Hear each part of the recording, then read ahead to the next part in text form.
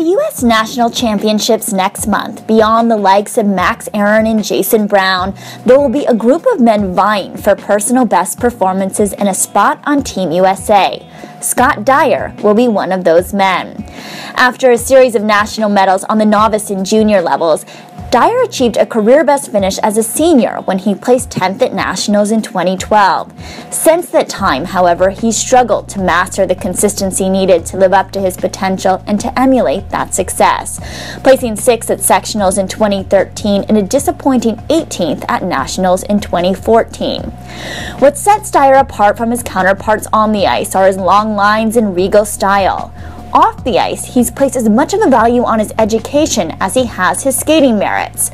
After being named high school valedictorian in 2010, Dyer moved to Los Angeles to study international relations and global business at USC. He graduated from USC in 2014, but spoke to us about the struggle faced when balancing classes at an elite university while also training full-time on a national level and how it impacted his career. It's a lot. I mean, every semester it changed. Sometimes it was, I would skate in the morning, do evening classes. The next semester it was all morning classes, skate in the afternoon.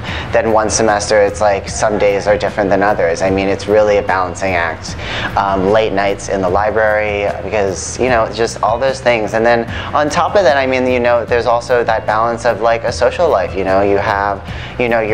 doing this new, adventure in college, and you're trying to, enjoy that college experience, and then trying to, figure out this, really intense sport that you're doing and that you love. But I thought it was an amazing experience. It was really hard at times. Do I think it slowed down my progression? Yeah, probably. But I don't regret it. I really loved going to college, finishing it in 4 years, and moving on. And now I get to do this thing where I really just get to focus on skating. And then once skating is finished, I'll go on to my next endeavor. I'd really like to go to law school, so that's something I would like to do after this. But yeah, it was very hard. Fatigue was something Dyer had to contend with right before Nationals, as midterms and finals held as much importance as his results on the ice. There would be times where, I'd be really tired all the time, and I would get like emotional randomly, because you're thinking about so many things at the same time. It's like, I have this paper due, this midterm's coming up, I have to train for this competition, and it's just all these things, that are in your head, and it's really a practice on trying to almost compartmentalize. You come into the rink, we're doing our job here. Once you're finished here, I can go back to school and I can worry about those things. And so I think time management, and also really being able to focus on one thing at a time, going to college was really helpful for that. It was a great learning experience. After graduating from USC in 2014, Dyer was faced with a tough decision: put all of his focus on his skating career or move his attention onto his next educational endeavor, perhaps law school. In the end, Dyer chose to focus full-time on his efforts on the ice. The decision was not one he took lightly. I mean, there's a lot that goes on in your mind. I mean, I had a really awful season last year. I really had really, you could say the past, ever since 2012 when I placed 10th at Nationals, it's really been up and down. There's a lot of things that were going on. And so once I finished last season, it takes, you take a little time to think, okay, so what do you want to do now? And I really, when I sat down and thought about it, I thought, what, I have a great opportunity here. Frank is saying yes to taking me on full time.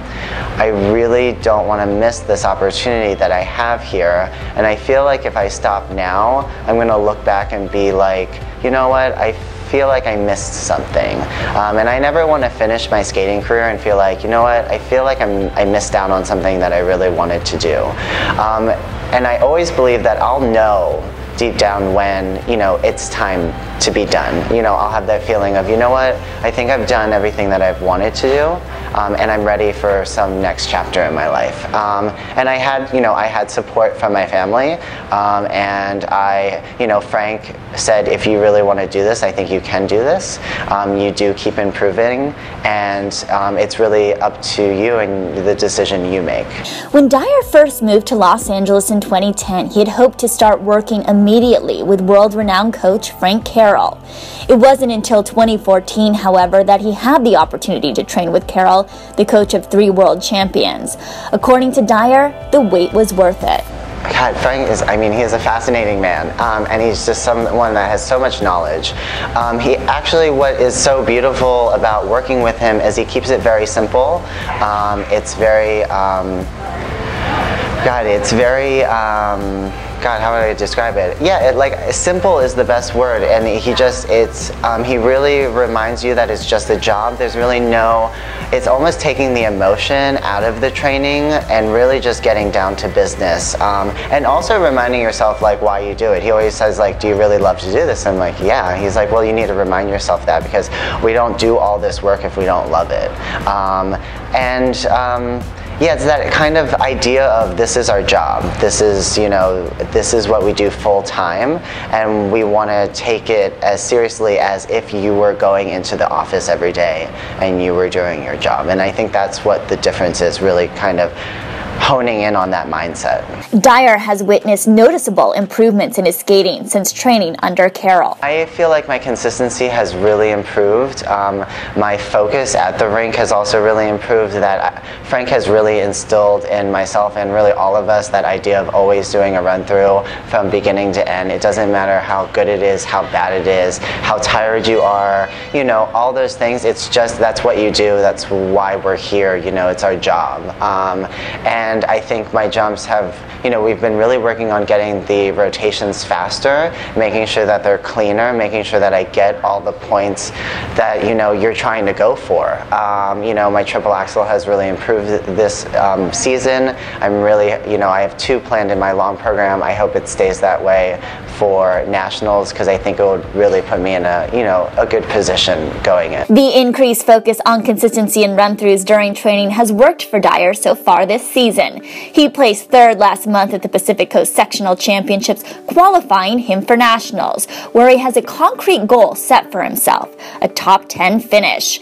We asked Dyer what it would take for him to accomplish this goal. I think it's going to take really solid, clean performances that have great quality to the jumps. I noticed with some of my earlier competitions, you're really getting a lot of points for really strong quality jumps. They might not be the most difficult. I know a lot of the top people will be going for 1, 2, maybe even 3 quads if they really want to. I think for me it's going to take, it is going to take 2 triple axles, it's going to take 2 strong triple axles, and it's going to take some really nice skating. I think I am fortunate to really be good at getting high levels on my spins, high levels on footwork, high, second marks. But I think to take it to that next level, I also need to show that I'm also a technician and I can get these jumps done. While Dyer works to hone his technical content, it's nearly impossible to watch him skate without admiring his style and edge work on the ice. These basics have carried him during the times when his consistency wasn't where he hoped it would be. It really started from the beginning. When I lived back in Baltimore, I had amazing coaches that really instilled all that quality skating into me. I had a lot of skating exercises I had to do every single day. Nathan was on my back all the time about it, and I really, really, really appreciate it now because it's pretty much in me no matter what, it's automatic. And now, I moved on from getting programs from him and I moved to working with Lori, and Lori's really just tried to take it to that next level and not just about this actual physical part of the skating, but also what's inside, the emotional connection that you have to the music and what story you're trying to tell the audience, from people that don't know anything about skating to people that are really well educated with skating. We're trying to connect to that entire spectrum, and that's what I've been trying to work on. Adding Lori Nickel to his coaching team has pushed Dyer outside of his comfort zone when it comes to performing. My short program is a tango, and it was really uncomfortable for me to do at first. I'm very used to doing classical pieces of music, and Lori really wanted me to not go too far outside of my box, but do something that might be a little uncomfortable with me, kind of having that attitude and like that kind of sense of almost sex appeal that you need in a tango is uncomfortable for me. I am somewhat of a shy person in general, but I've really enjoyed working on it.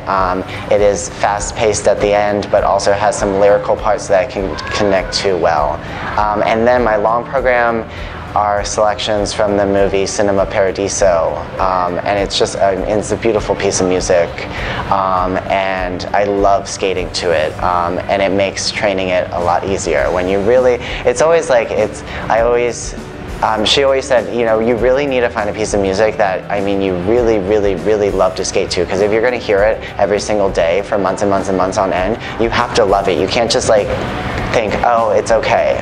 You know, you got to be like, I really want to skate to this piece of music. With only 6 weeks before the U.S. Championships, Dyer is working hard and has a clear vision for how he sees his return to the event. You know, I picture it with, you know, a clean performance. I picture it, you know, I picture doing what I do in practice and like having the, you know, enjoying the process of training and going to that moment knowing that I'm prepared, and then showing everyone what I've been, you know, preparing for, and being able to just put out, you know, a program that I love, and being able to connect with the audience so that they know that I love this program. And I think, you know, I'll just have that feeling of like that was it. That's exactly what I wanted, and I couldn't be more pleased with it. So that's what I'm really hoping for. I'm excited for this season. I think it's going to be great.